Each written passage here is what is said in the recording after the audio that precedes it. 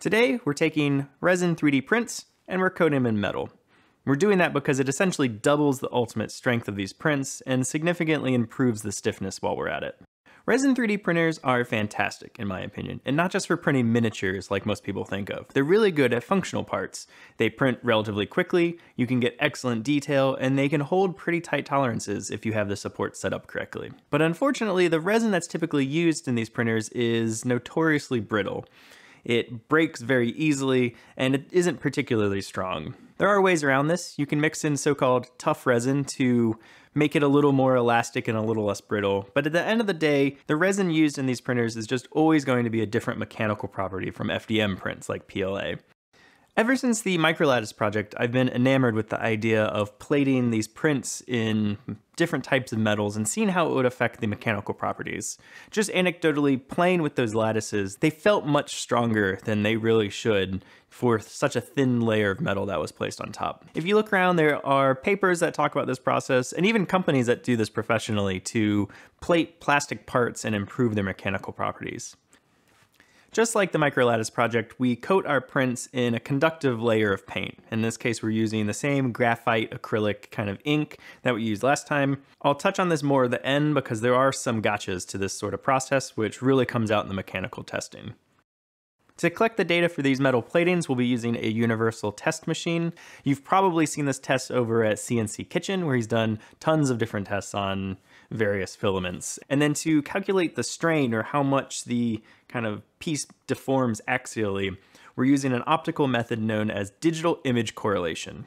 And essentially, all this does is it takes a high-speed camera and watches the test coupon to see how much it stretches. Digital image correlation is remarkably straightforward. You take a blank coupon like this, which is coated black, and then you spray a very fine speckle pattern over the front of it, which is some white spray paint.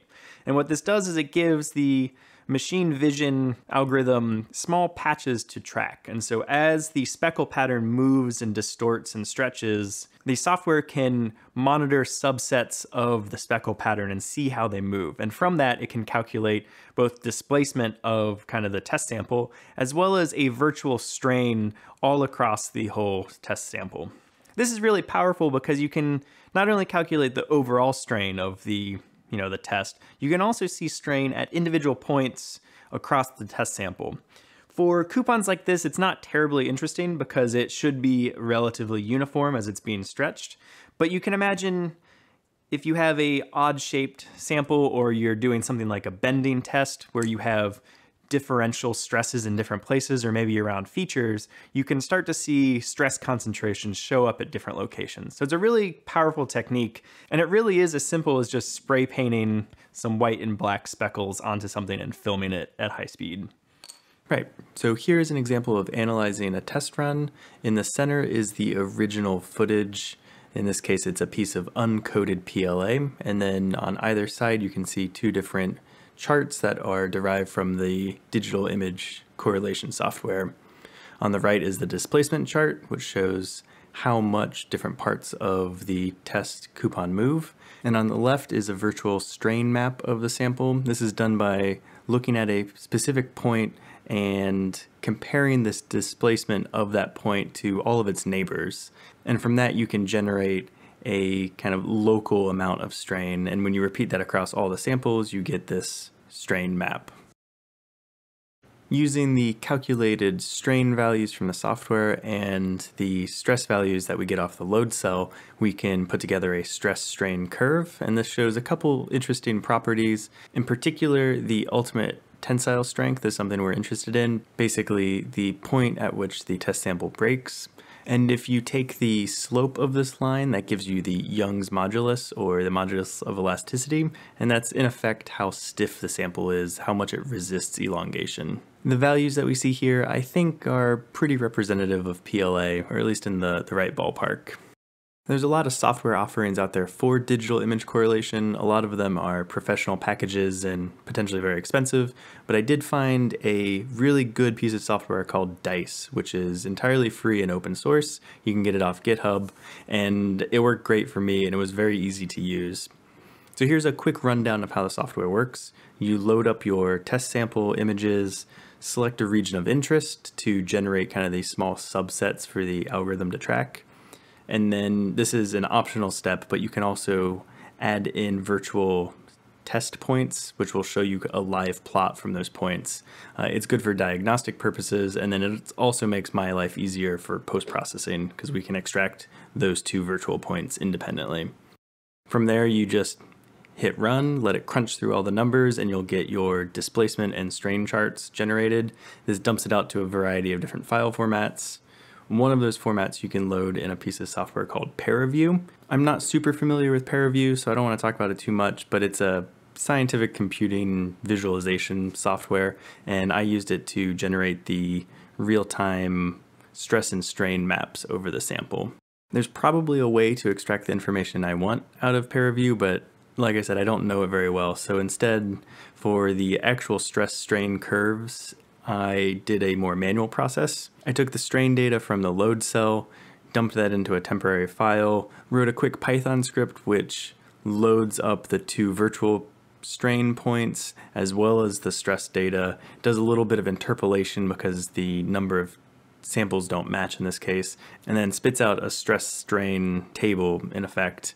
That goes into a second spreadsheet, and from there we can actually plot the stress and strain over time, as well as get properties like the modulus and ultimate tensile strength. I was originally going to show all of the real-time rendered stress and strain maps next to the original sample data, but unfortunately it's just not very interesting. The SLA in particular is so brittle that you don't see anything happening until it breaks. So we'll skip over looking at that, and we'll just look at the compiled data and see some of the trends that came out of this experiment. So before we get started, a grain of salt here.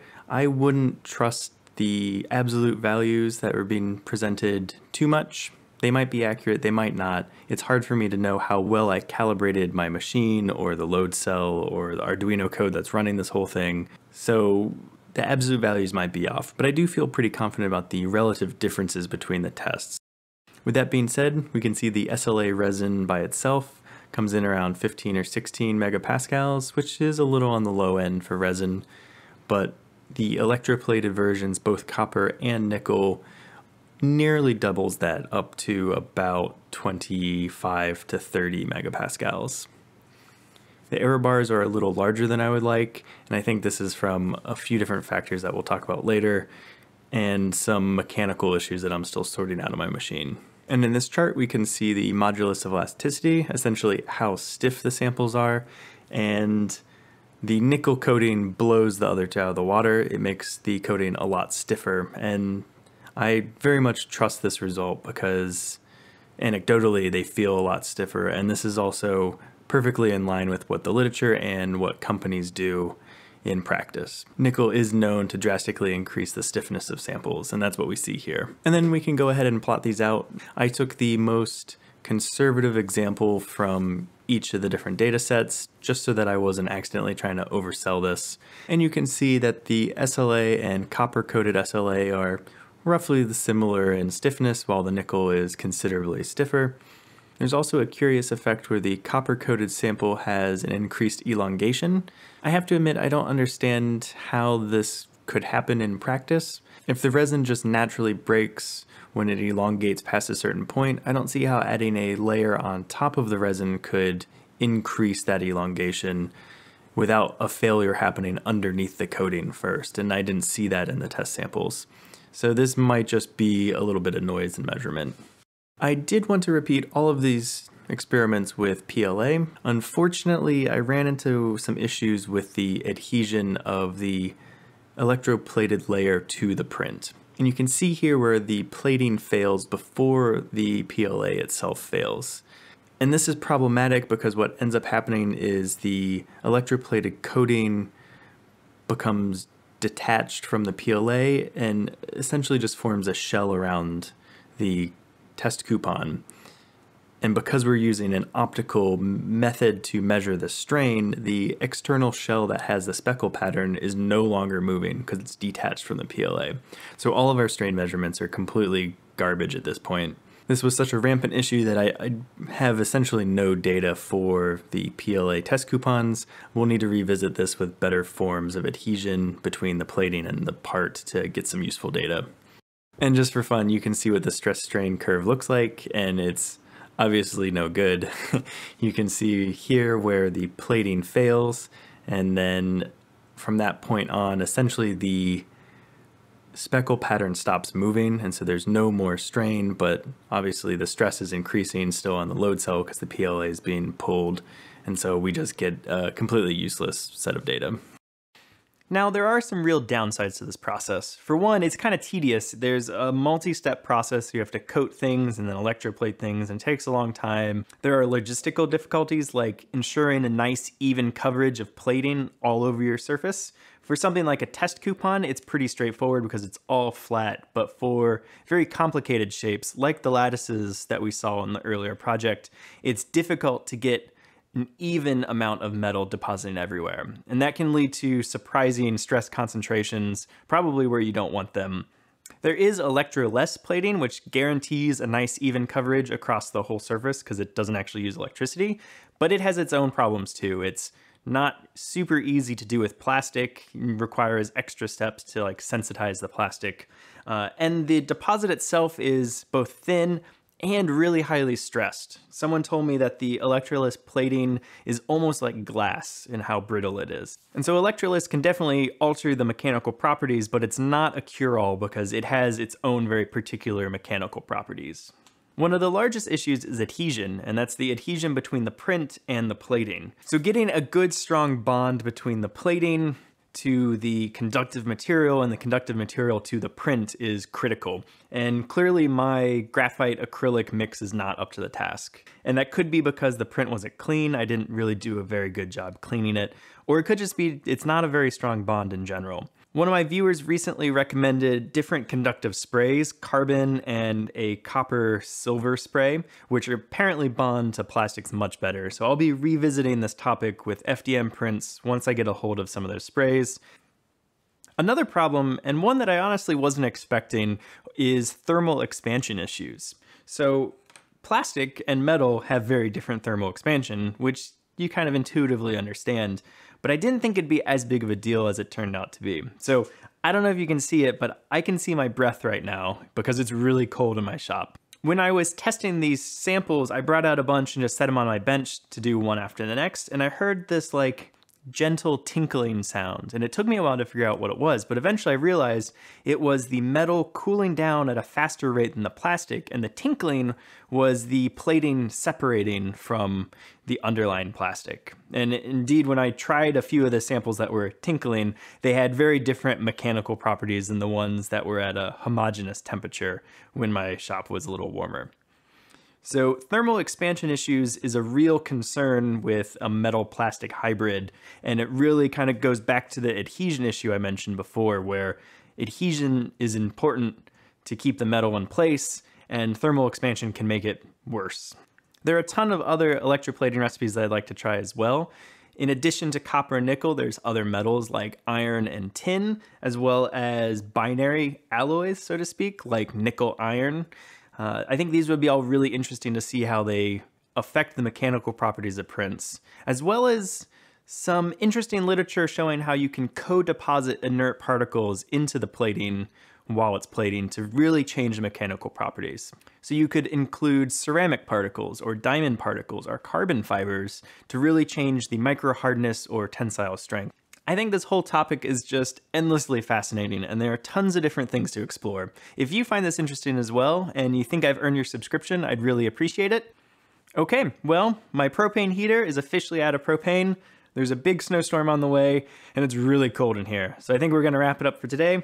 Thanks for watching, and I'll see you next time.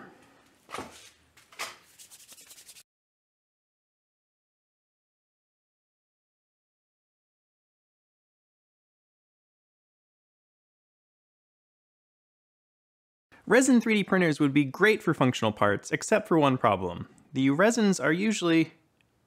that was remarkably hard. Fuck.